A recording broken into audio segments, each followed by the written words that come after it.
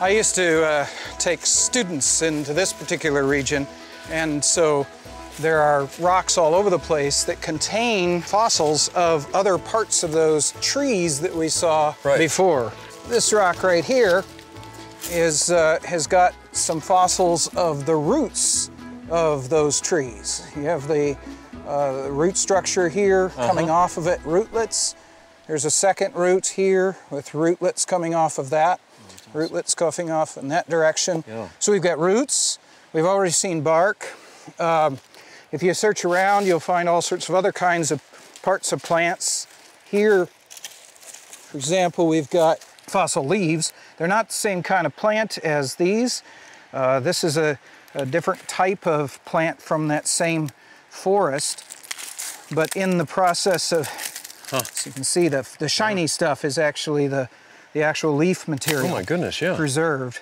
And you got the leaves going in all sorts of different directions. So it's a different type of leaf, but you're getting pictures, if you wish, of not just the lycopods that made the floating mat, but all sorts of other kinds of plants. Yeah.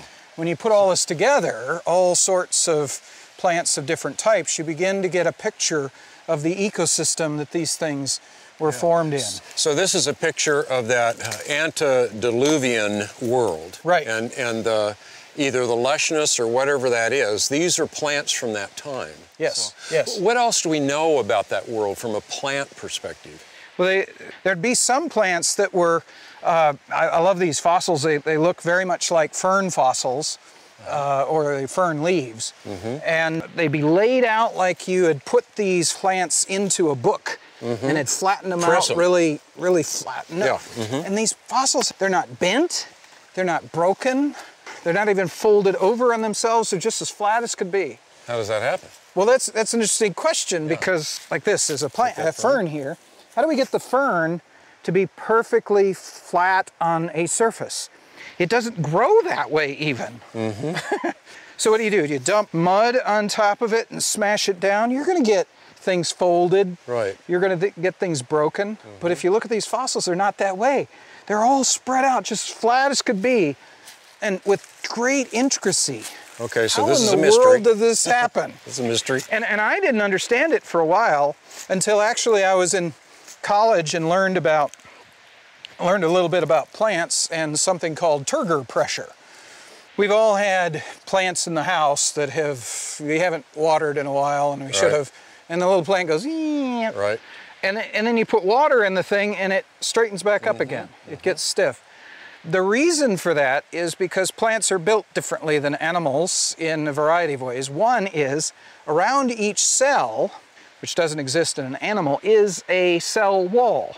It's kind of a hard cubicle that the cell is in. And if the cell pulls in a bunch of water and swells up and pushes against the side of that cubicle, it stiffens the whole plant. If the cell shrinks because it's lost water, it pulls away from those cell walls, and the cell walls get weak and it turns over. That turgor pressure is where the water comes in and stiffens the whole plant so it can straighten up. Turns out that you could, for example, take one of these leaves and break it off and toss it into water, and it won't do it immediately, but in time these leaves will flatten out, and then if it happens to get waterlogged and fall down to the bottom, it's going to be this very flat structure. Now, what happens if a dead leaf, it's already dead, falls off the tree and goes into the water? That never flattens out.